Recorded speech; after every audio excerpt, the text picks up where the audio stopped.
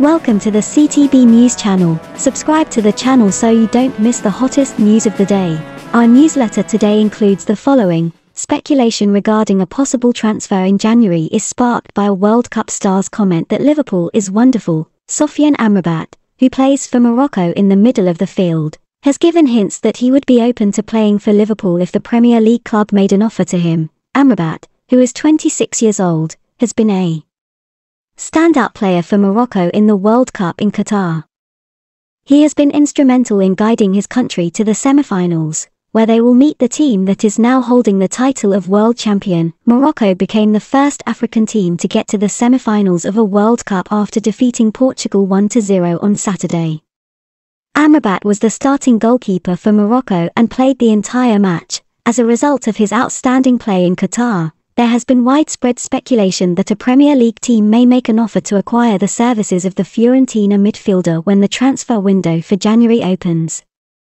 Liverpool, who are in critical need of midfield reinforcements, have been connected with Amrabat as one of the clubs that may potentially sign him. Amrabat, Liverpool is a magnificent football club. An image was uploaded to Twitter on Sunday by the account Born in Red, which featured a member of the Born in Red group standing next to Amrabat in Qatar. Posting on Born in Red's website, "You want to hear what he responded when asked, 'Are you joining Liverpool?' I asked him what he thought. And he said, 'Liverpool is a fantastic club. And with a smile, take that for what it's worth.'"